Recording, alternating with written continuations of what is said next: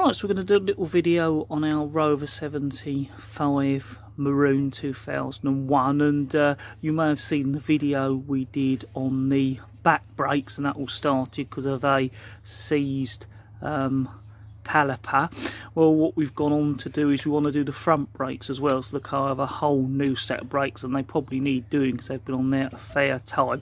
So I've split the videos up, and I thought in this video we'd just cover the front brakes. So we're going to be removing the calipers on both sides, refurbishing, changing the seals, doing all the paint and all the normal sort of stuff we like to do, and we're just going to take you through the process. What we do, as we normally do, is only follow one side. So we're going to follow the passenger side, but we'll be doing both sides on the front. So the first thing to do is to get the wheel off. Right, so that's the wheel off. Quite a bit of rust on the discs. So we're going to first remove the hub nut. That's something we want to do. And of course we've got to remove that little star sort of screw bolt there as well. And we do that while the brakes are still connected, so you can put your foot on the brake and grip the wheel to do it. Otherwise it's quite a difficult or a problem to do. Right, so we've got the hub nut removed now, and also we've loosened that. The hub nut was really tight on these ones. Looking at them, they are quite worn as well. There's quite a lip there, and as you see the pads are quite thin, so they definitely needed changing. So we're going to carry on with the job and continue filming it. Right, so we're going to remove the caliper. First we're going to remove that little sprung piece of metal, and we've actually got new ones of those. So next thing we're going to do then is clamp off the brake pipe. Of course the brakes will still need the air bleeding out of them. It just stops all the fluid leaking out and making a mess, and being a waste as well. Then we'll be removing the sliding bolt so we can get the caliper off.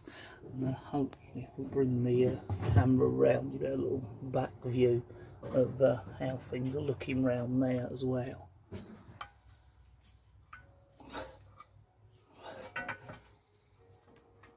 So that's the brake pipe clamped off.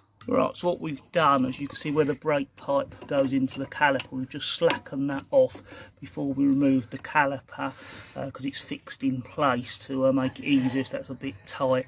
And we've also took off the little sort of blanking plates off of the back of the rubbers where the sliding bolts go. Right, so now we're removing the sliding pins. It's a little Allen key slot in there. Once we've removed them two, top and bottom, then we should be able to remove the caliper away. See what's good job I've got these long reach things. That's how I struggled with the first time I did these, I didn't have this. Right, so what we're going to do is just slightly loosen the bleed nipple, remembering that we've got the actual brake pipe clamped. What that's going to do is just releasing the pressure in the actual caliper, and that will hopefully make it easier to get the caliper off because of the grooves on the disc. Those pads are going to sort of get stuck on them, so by releasing some of the pressure in the caliper, that should help us to get it off. But that is, as we said, with the brake pipe clamped, obviously it wouldn't really work as well, and you'd probably lose all your fluid as well. Jesus.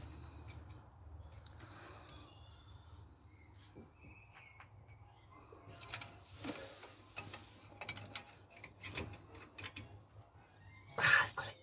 Cool. What we're doing there is just trying to lever the pads back a little bit, pushing the piston in so that we can, as we said, get it over that groove that's, or that lip that's in the brake disc.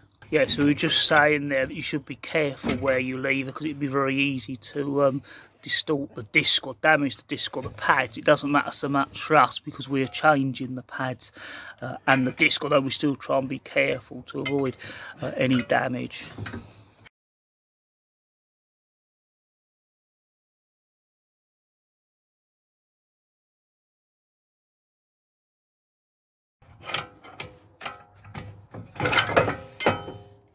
And that's the caliper away.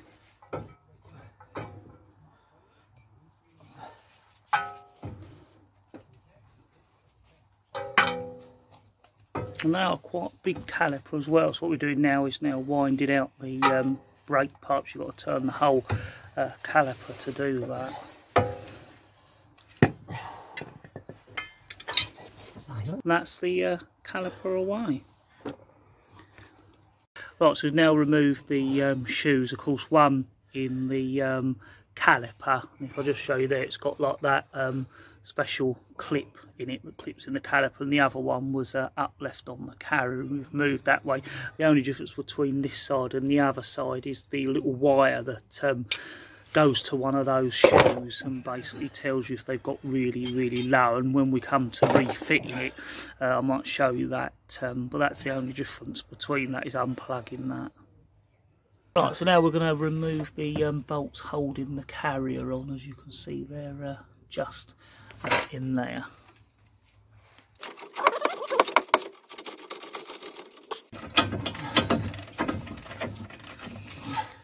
Right, so it's now just a case of winding those two bolts out to remove the caliper, so we're going to get on with that.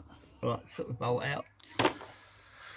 Right, and that's the caliper away, and the disc is more or less just balancing there. That's why I was holding it so it didn't fall away. And that's now revealed the hub and of course the back plate. Right, so now we want to remove the back shield like we did on the back, and paint it up, make sure it can't rust anymore. Now, because the drive shaft, without getting too involved, goes right through the bearing, it's a lot more difficult to remove, and we don't really want to disturb it like we did the back removing the hub. It's a little bit more involved.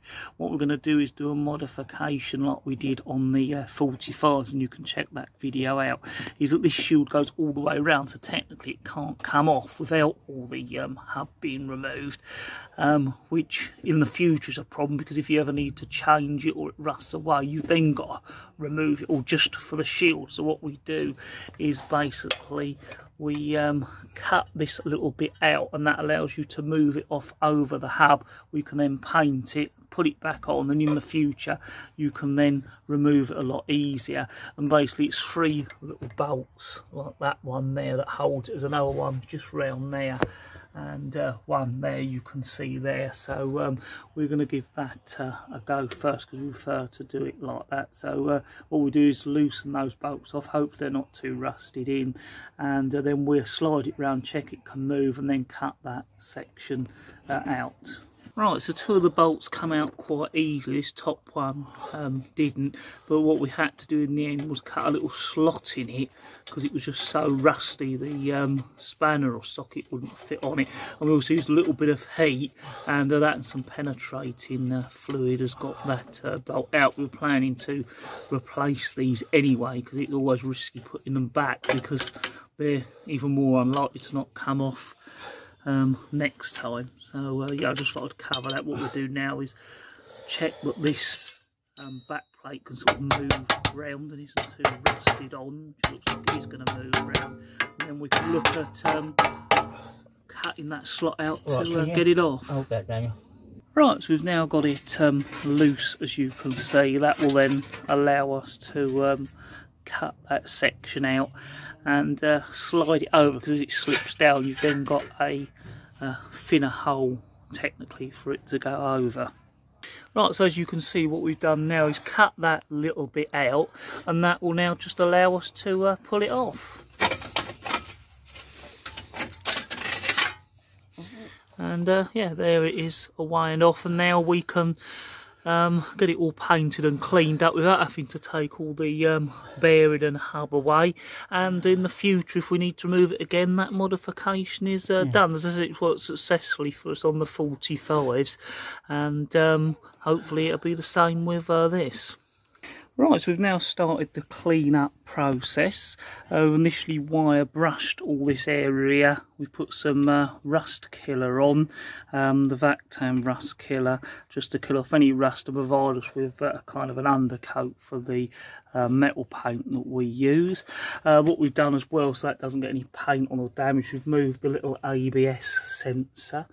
That's there, and that just slots in that hole there, and there's a little screw bolt that holds it in, and then there'll be little teeth in there.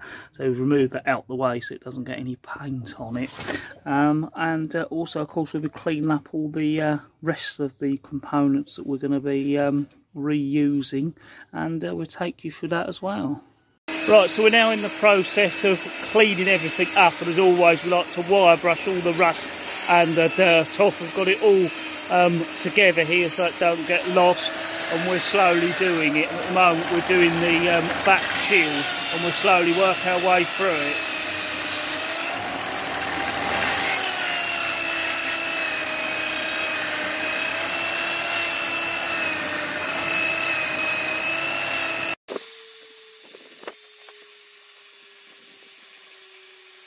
Right, so before we clean the calipers up again, I'm just going to be showing you us doing one, although we're doing both, is we want to get out the old piston, because our kit is the seal kit and the new piston, because often that's what goes rusty and can get stuck, so we always prefer to change the piston as well as the seals.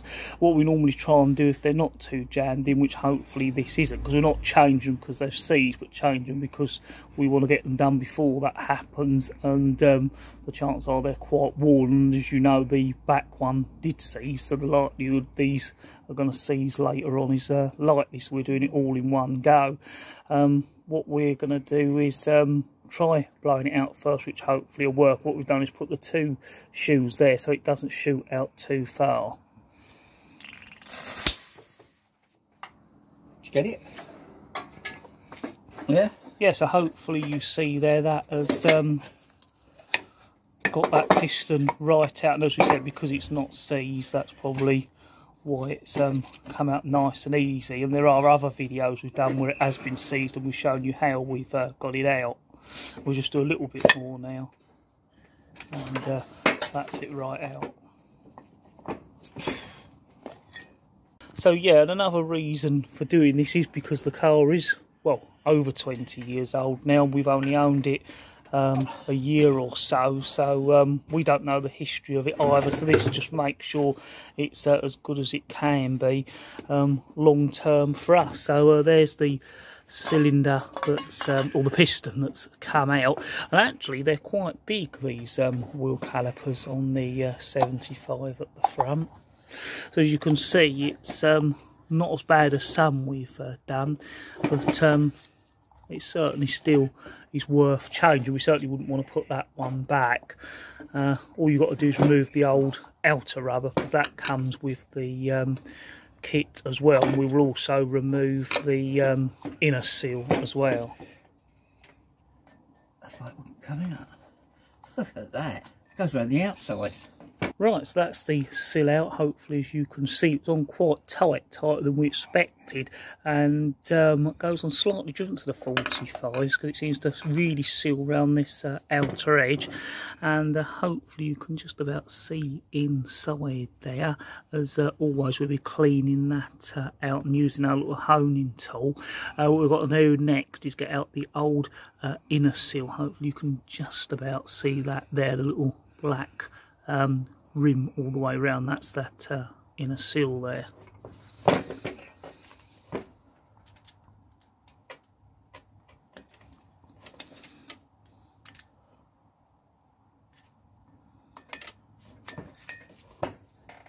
You see that there? Ah, yeah, hopefully you can see there, there's the seal. We're just beginning to prise it out, and that's how we get it out.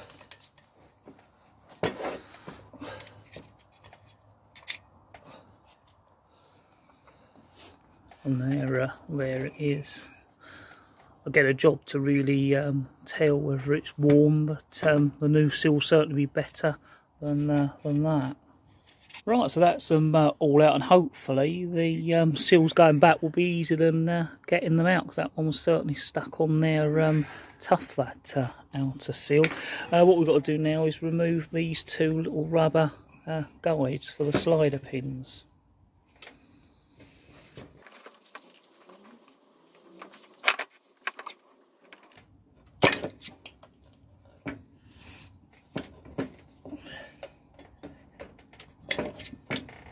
Right, so now we're ready to clean. Just to let you know, we did leave in the bleed nipple when we were using the air from our air gun to blow that piston out. If I just show you the trigger that we used, it's got like a rubber end on it, one of those type from our air compressor, and that so it would go in there and make a kind of a seal so that the piston was pushed out without the air blowing back out.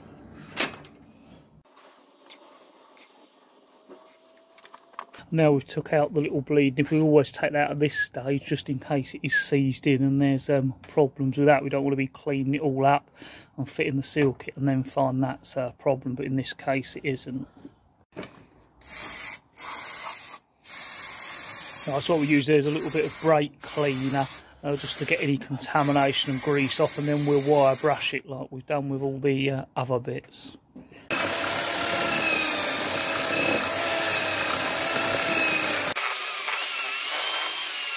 Right, so why that caliper continues to get cleaned up and all the other stuff, I'm going to get on with painting the new brake discs. So basically you give them a wipe over with some degreaser and then paint them with the brake paint red, and then they will be ready. I've got them both up different sizes just to give you a look at them. They're nicely vented discs, and yeah, they're quite a big disc with that caliper.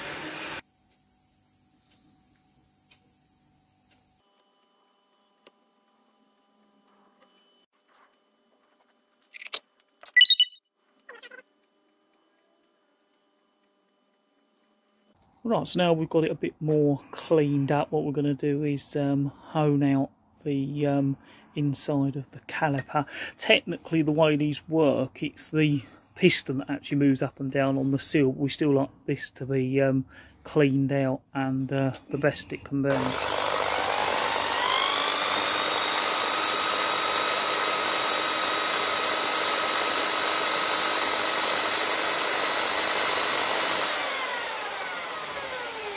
And hopefully you can see now from before we clean, that's looking a lot better in there, and that piston does come pretty close, those walls. They do need to be nice and clean. So that is now more or less at the stage. What we normally do is put a rust treatment on that, then we'll put the seal kit in and then go on to paint it with the caliper paints. We'll show you all of that next. Right, so that's the first coat done on this side of the discs. You've got to turn them over, do the first coat on the other side, but while that's drying, what I'm going to do is get on with putting the rust killer or the vac tan that we use. As I say, it can be any brand, but we find the sort of white milky rust stuff or rust killer always works a lot better, and we found it works well on any sort of really rusty surface. After you've wire brushed it and cleaned it, put it on there, and then we find that the caliper paint or heat paint takes much better to the caliper when we've done that. So that's what I'm going to get on with now.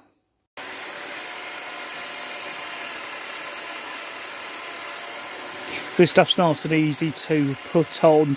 It goes on like a sort of a white cream, but it'll dry completely black and finish off or kill any of that extra rust, which will stop it coming through the paint and hopefully protect them. So I'm going to get on with that and do that on both the calipers, and then leave them overnight along with the first coat of the red caliper paint on those discs. Right, so now we've got all those bits cleaned up under wire brush. What we're doing is painting the back shields and the carrier with the metal paint that acts as like an undercoat, and we find, as we said, like the rust killer, that the heat proof paint certainly goes on a lot better when you treat them with some kind of rust killer or rust paint, or this hammerite paint here we're using, just to give them a coat and stop that rust from coming back through quite so quick. And we think it's definitely important to protect these shields, because we know, especially on the 45s, they go rusty very quick and they're not that easy to get, and when you do get them, they're pretty expensive. So being these are in fairly good condition, we certainly want to protect them as long as we can. And then, as I think we showed you before, what we do is once they're dry, they then go in their own boxes. So we've got one box for the right side and one box for the left side.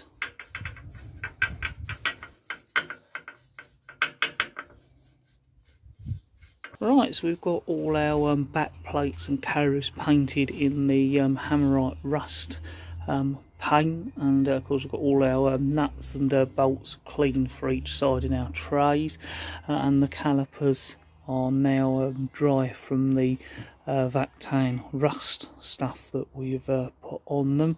And we've got our seal kit ready from Big Red. They're the ones we normally use when we get the seal kits online. They seem to be of good quality and come quick and reliably. We've got the 2 pistons there as well, so it's all there in the kit. So what we're going to do is fit one of them, and basically won't film both, we'll just film the one like we're doing with all the others, so we will be doing the both of them. Right, so we've got all the stuff laid out for the kit. We've got the outer boot and dust protector, the inner seal, you get the 2 of the slider pin rubber protectors, and even the cap. So we've got everything we need. The silicone grease comes with it. We're starting to get a build up of that as well. We've done other brakes, which is always useful because you always need other bits in extra areas. So we're just going to take you through the process now. Right, so the first thing we're going to do is fit the inner seal, and the reason we haven't painted the calipers yet is because we find if you paint them and then try and put the seal kits in, you tend to end up chipping or damaging the paint. The only thing is you do have to mask up any of the seals and plastic areas, but we find that works best, and we're hoping that this seal goes in better than the calipers on the 45s because it seems to fit slightly different going around the outside, so we're hoping that's going to go in a little bit easier. Of course, putting the silicone grease on the seal first of all. Normally these go in fairly easily.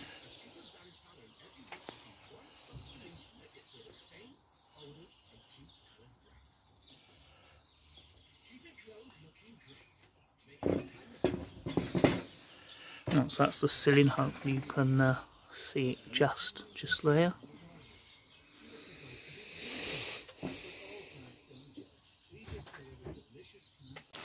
Right, I'm not going to grease this piston because of air with it. Right, so there's the new piston there, and as you can see, some kits actually come with just the rubber seal kit, but we think that it is well worth paying the extra and getting the piston in with the kit, because you can see just how nice it is, and there is no corrosion and no risk of that seizing, certainly in the nearer future. We don't put any silicone grease on it at the moment because it's easier to get the seal on with out the silicone grease.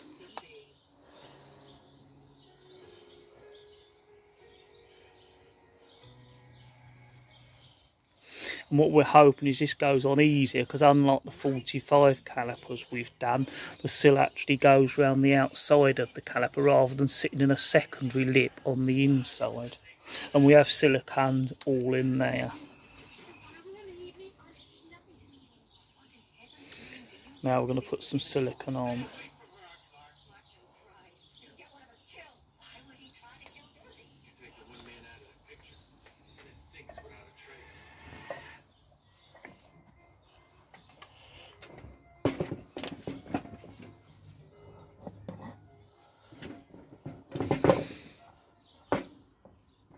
So that's the piston on, and we're just getting the seal all the way round from the underneath right round to the top there.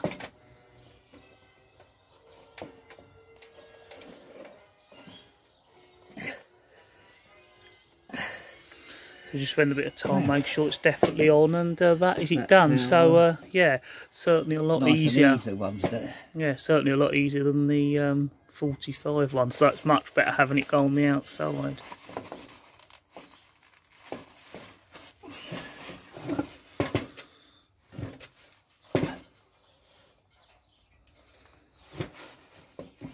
And what we normally also do a little bit later on is we put some silicone in there to seal it, because you'll notice the old ones were very rusty in there, and although that has technically enough to do with it, we don't want really any corrosion setting in.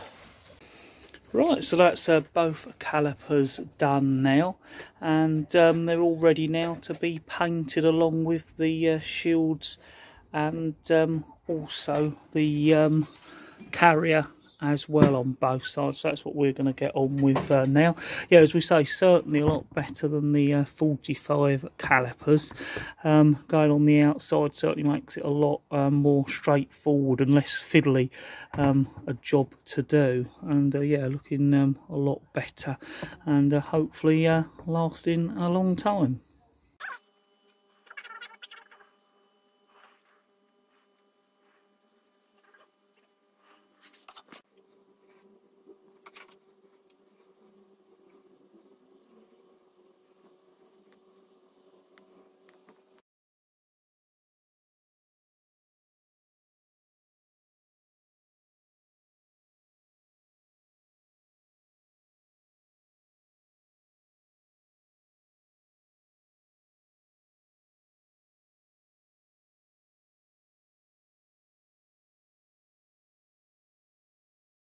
Doing here is now just painting up the bits of the suspension that we put the rust killer on.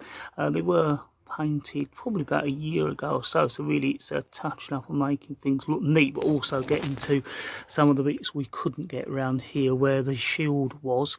So that's what we're doing. We're also going to paint the wheel nuts so they look a little bit better. Ideal time to do it. What's quite nice we noticed is on this casting here, if it'll hopefully focus, there's actually a little Rover badge, or sort of an outline of a Rover badge in the casting.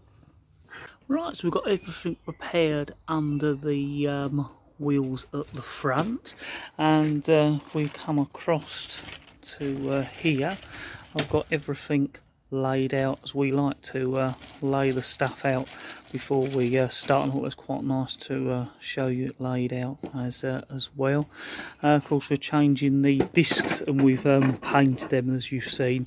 We refurbished the calipers, and we've also painted up the brake shields, or sort of dust covers, the calipers as well. We've painted up all the wheel nuts. We've got all the bolts and the sliders, and I think even the bleed nipples in the relevant pots, so we've cleaned all of that up.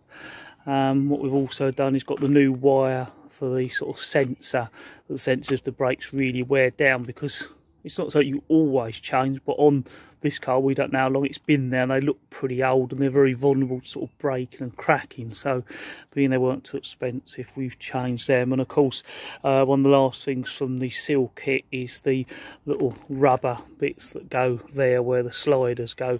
We've got them, and of course we've got a new set of shoes. I just thought I'd show you them all laid out there before we fit them, and it just makes sure that we check we've got everything ready and I haven't missed anything out. Right, so we're ready to start fitting everything back. You may notice that the drop link's been changed, and hopefully there'll be a video coming covering that being changed.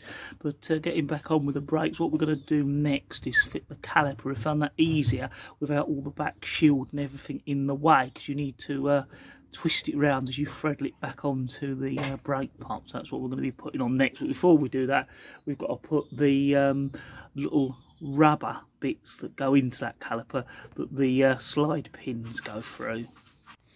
Oh, so we're just putting the little rubber guides back. We're putting a little bit of silicone grease. That all comes with the original Seal kit. You get these two little rubber guides, and of course the silicone grease. We're just using what's left. Actually, often there's more than enough, so we've got to build up for doing some of the extra bits that we want to do.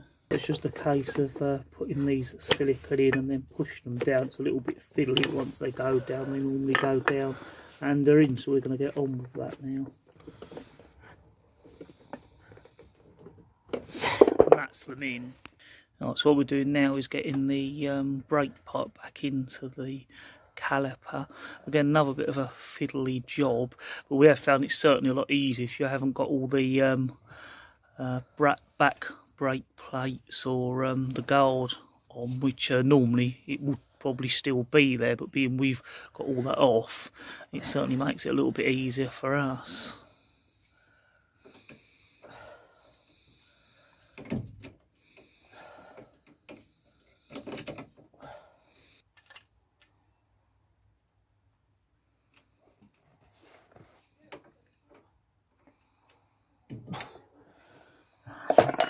Right, so that's the caliper with the brake pipe nice and tight, and we've then got all the bits that we've cleaned up in there. There is an old hub nut and we'll be changing it for that one there.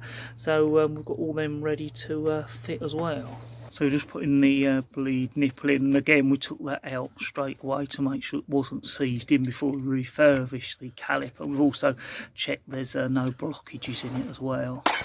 Right, so now we're going to put on the back plate, the shield, and of course that's held in with 3 little kind of bolts. And what we've done is, because the others were quite rusty, we're changing them for a little bolt with an Allen key head in, and hopefully that'll make it easier next time we come to remove it. And I think even if you get the bolts out okay, it's well worth changing them, because the heads often do rust away on those or get weak, so when you next come to do it they may fail. We had one that had more or less failed. We did manage to get it out, but it was difficult, so well worth changing in our case. We needed to because they were beginning to rust. Of course we've got a little modification. We've cut the slot out, and that way that lets them go on a little bit easier. Well, it lets us get them on and off, because you couldn't get them on and off without that slot, in fact. Right, so we're just going to put those 3 little bolts in top, right round the middle and the bottom. So we'll get on with that, and then that shield will be nice and fitted. Right, so that's the back shield on. Now we're ready to put the disc on. Of course, we've got that alignment screw to put in with that, and we've got the carrier all ready as well. And of course, we've got the caliper just hooked up out the way while we're doing that.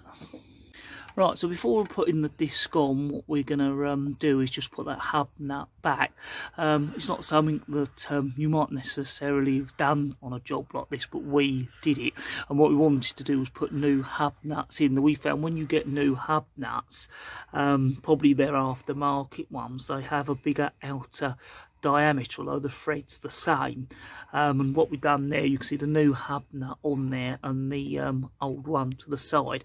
So our sockets are quite fat sockets, so what you find is, if we show you there, it won't fit into that diameter. So what we had to do was get a new thinner socket, so that would fit into that inner ring there, and allow us to do the hub nut up. What we've done is we've just done it up, and then we'll torque it up to the correct torque settings a little bit later on. But I just thought I'd show you that, because it might be something you're not aware of. If you buy a set of hub nuts, you'll find that a normal sort of socket may not necessarily fit on. You need quite a thin one to get it into that inner ring and over the hub nut. As always with the torque settings, we're using the ones that oh, they are, yes, you can see the sockets there and how much thicker sort of normal one would normally be to the thin one we've got. Yes, all the torque settings, as always, we're using from the Haynes manual and the X part disc, and if anything we're doing up, we'll be following those specifications. Right, so now it's time to put the disc on.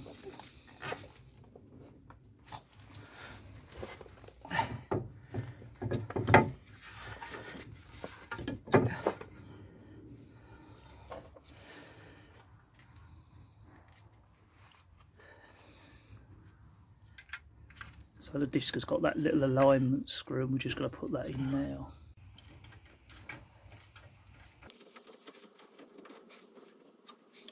Right, so we're going to put the ABS sensor back. Again, we removed it for painting.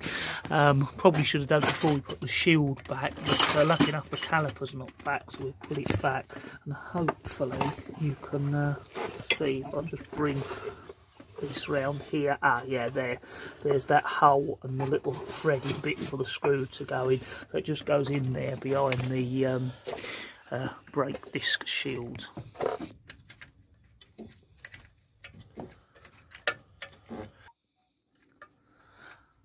And that's the ABS sensor going back there. Right, so what we've done is just put back the little ABS wire below and put the little clipping that holds the brake pipe in there.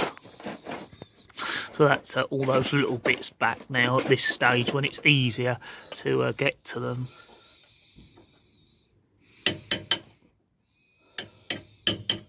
And that's that clip back nicely there. You see that? Yes, yeah. Right, so we're, as you can see, putting the carrier back, and you can see how it goes in there, hopefully, and it's these two bolts, top and bottom, that hold it in.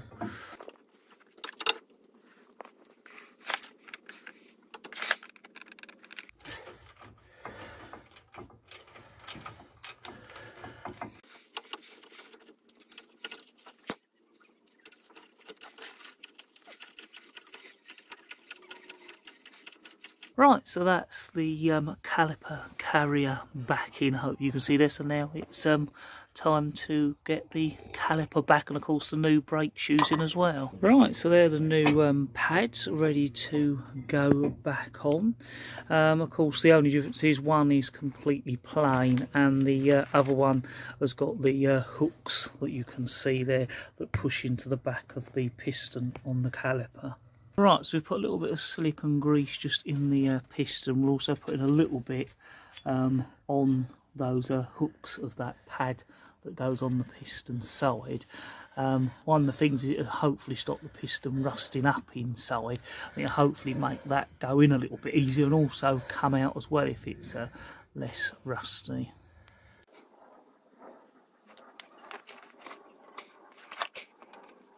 So just putting a little bit of silicone grease again that comes in with the kit just on the little ends there and there, and we've done the same with the shoe that's ready to go in.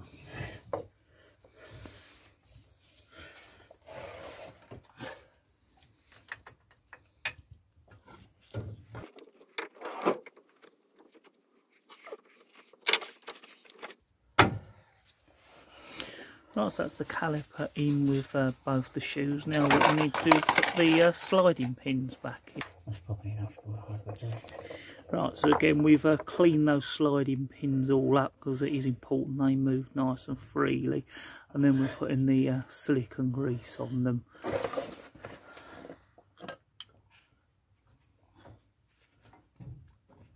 Then they slide through those rubber bits we put on earlier.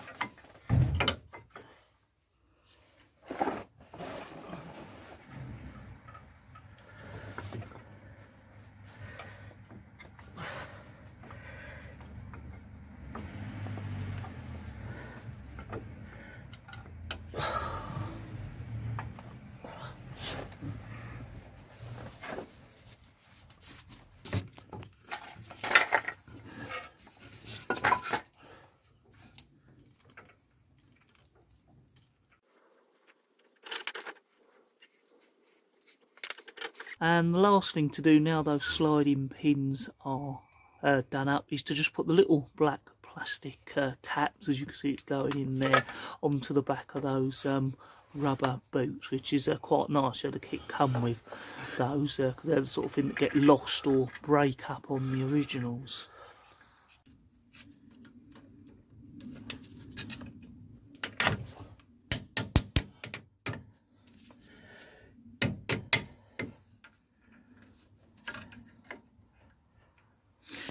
and that's the little clip. Once again, we've got new ones. Those you don't always get them, being we were changing everything, and again they weren't actually that expensive to get in the whole scheme of things. We've put the new springs on.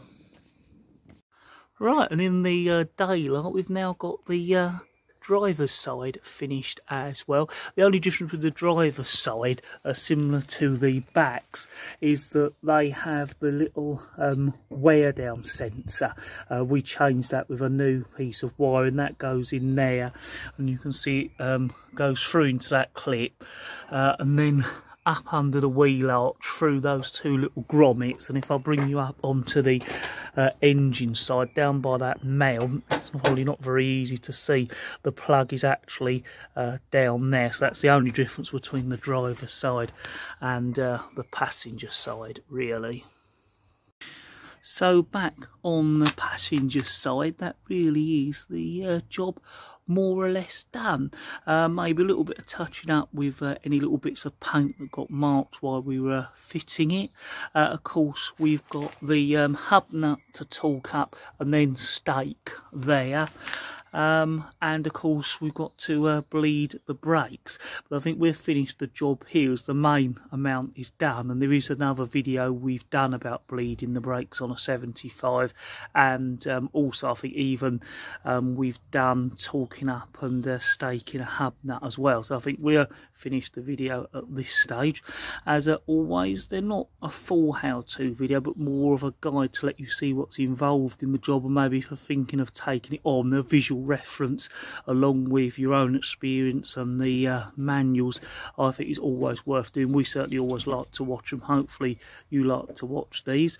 As always, thank you very much for watching. Don't forget to look at some of the other videos we do. Of course, don't forget we did the back brakes on this car as well, so that video will be available, and also there'll be a video on the drop links being installed. They'll be all on the channel as well. Don't forget to check the Instagram and the Twitter page, and all those links are on our homepage.